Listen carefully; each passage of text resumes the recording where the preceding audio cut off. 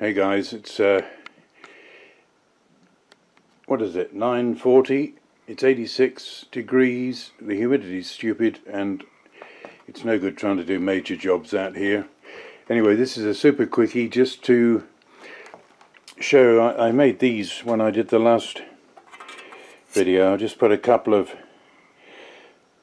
glued a couple of registration blocks. The fit isn't perfect up there, but I'm not worried about it.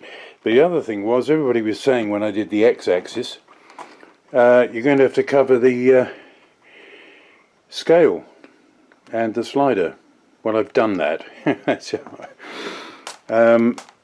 God, look at the light. Hang on, what's the light reflecting? Oh, it's one of the others. This is black paint, but it's very reflective.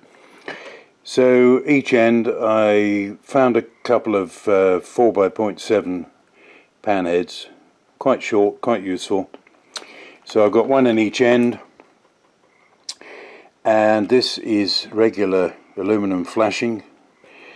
This side was white, that side is plain metal, and by drilling slightly minus on the flashing holes we've got a bit of tension.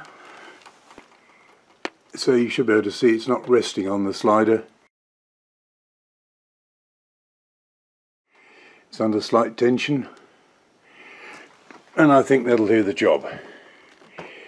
Just keep the muck off. The y-axis, the slider, is protected by the table most of the time, so I should probably just keep an eye on the scales, make sure I don't get too much crud on those.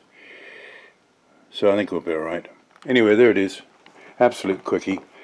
Nothing major happening for the time being. Just hope for some cooler weather.